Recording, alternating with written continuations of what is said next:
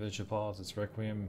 Today I'm going to revisit Pat Wilson's campaign generator, as there's been quite a few new versions since I made the first video, and I noticed a few comments of people having issues using the previous video and how to get started, especially with the cooperative campaign. So after you add the mission text log equals 1 to your startup configuration file, you download and install Pat Wilson's campaign generator, and also update the Java runtime. You go to your planes owned section.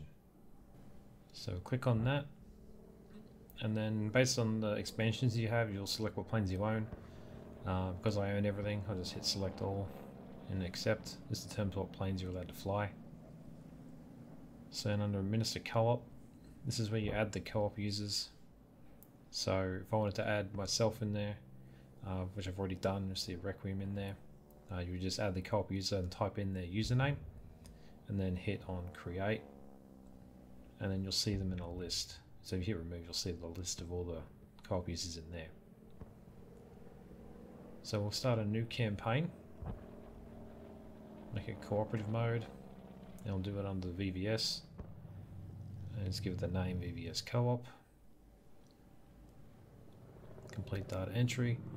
Now the player name, this is going to be whatever name you're using for your campaign. So I did a name generator, that's my pilot's name, and the co-op user is what you added at the beginning. So you have to click next step. We'll highlight it, and we'll select the name for the co-op user for that particular pilot name. And next step for all the maps, because I own all the maps, but you can isolate different maps if you only own certain ones. And then the start date, adjust whoever you want. The roles can be a fighter, going to start at the lowest rank. And then for the squadron, it's going to do the one with the lag 3. Hit next step again, and then hit create campaign.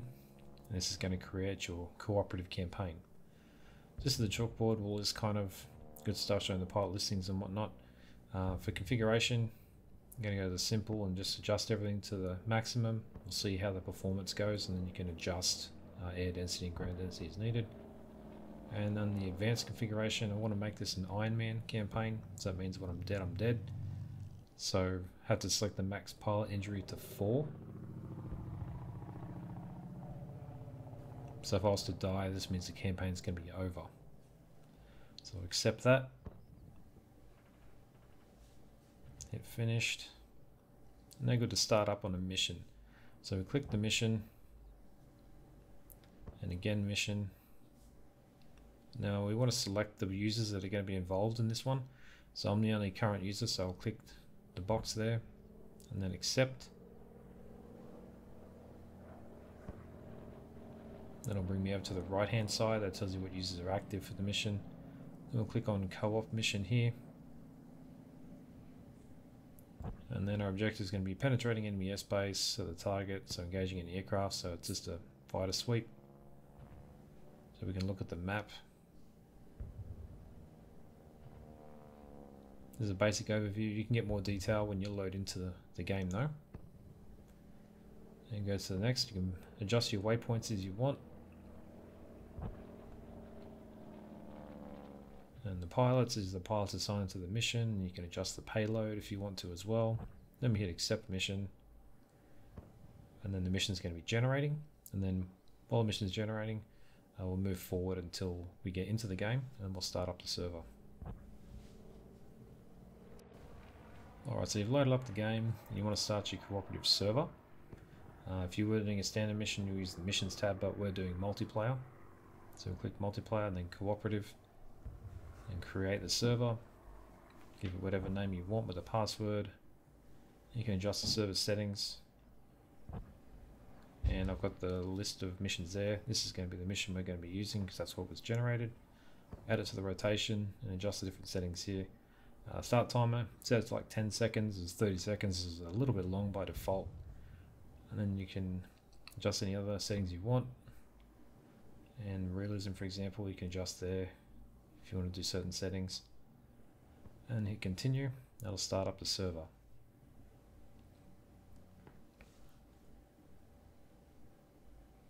Alright, so once the server is loaded, you'll have the list of co-op users. This is my airplane, so just click on it. That'll occupy it. And you can look at the mission briefing, like I said before, a little bit more detail on the different waypoints. We're starting up off the north there. So back to the lobby, you can adjust the loadout of the airplanes if you want as well. Just going to throw on the 23mm gun with the high explosive, that's what I like to use. And you can adjust convergence and hit apply. That'll apply your settings, and then when you're ready to start, hit ready. And then once all co-op users hit the ready button, the mission will start counting down. And what I set for 10 seconds. And we'll start with the engines running start on the runway. And we center the track IR. There we go. I've already started rolling. So one guy behind me, let's throttle it up and we'll take off.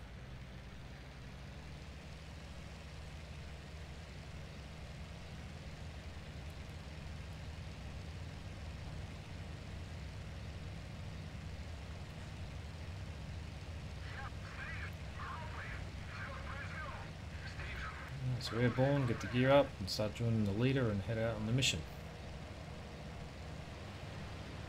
I didn't get very far away from the airfield. And suddenly you see, it looks like 3 fighter aircrafts. Flight lead's heading straight at him. Luckily they're all going to go for him by the looks of it. There's actually 4 there I can see now, so against AI I don't want to do any head-on passes, they're pretty good shots. You see the flight leader got hit pretty hard there. So got on the tail of a 109 here. About to finish him off. So looking out to the left, looks like he's going to generate a fire. So it's going to be 1 kill there. Alright, some behind 109, number 2. Got pretty good hits on him, so he's pretty much going to be out, it looks like. He's going to go down and hit the ground. Another 109 there at the left, 11 o'clock. So I'm going to maneuver to get in behind him now.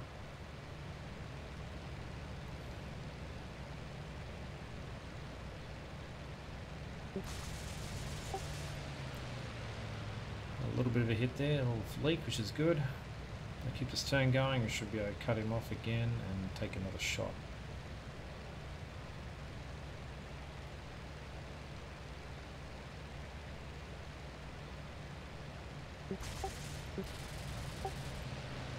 He's lost his wing tips, that's 3 109s down.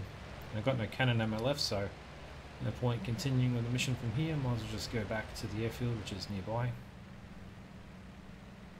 So as you come into land, Colin will stop and then hit finish flight and then quit the server. And this is going to create the mission results. This is why you need to have that mission text log equals 1 set up in your startup configuration file in order to collect them for the generator. Alright, so back into the generator screen, we can go to the mission button and we can set up a combat report based on what we flew. So then we can make our claims. I killed 3 109s.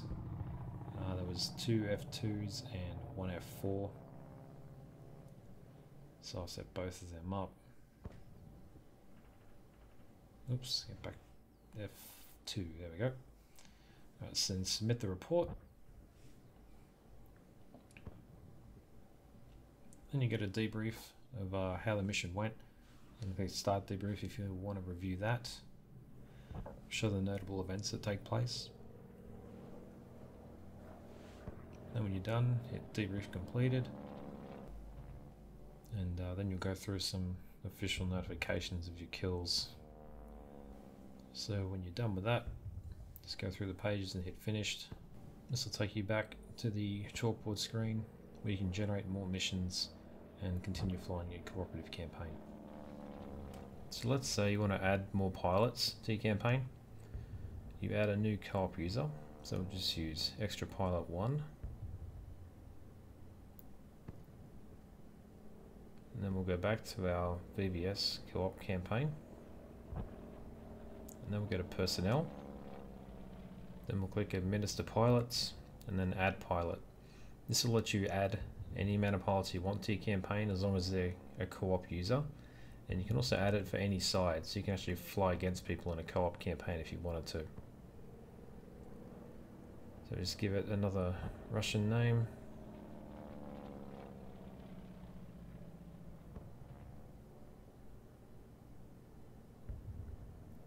And we'll select the co-op user to the one I added earlier, the extra pilot. Then because I want it to be part of my squadron, it's going to be a fighter. Next step, you give it the low rank, and the next step. Now I want to make sure it's the same squadron as me, which is going to be the 11th fighter. Then we hit create pilot. We can see it in the list there. So hit finished, finished again. Now you don't see it on the chalkboard.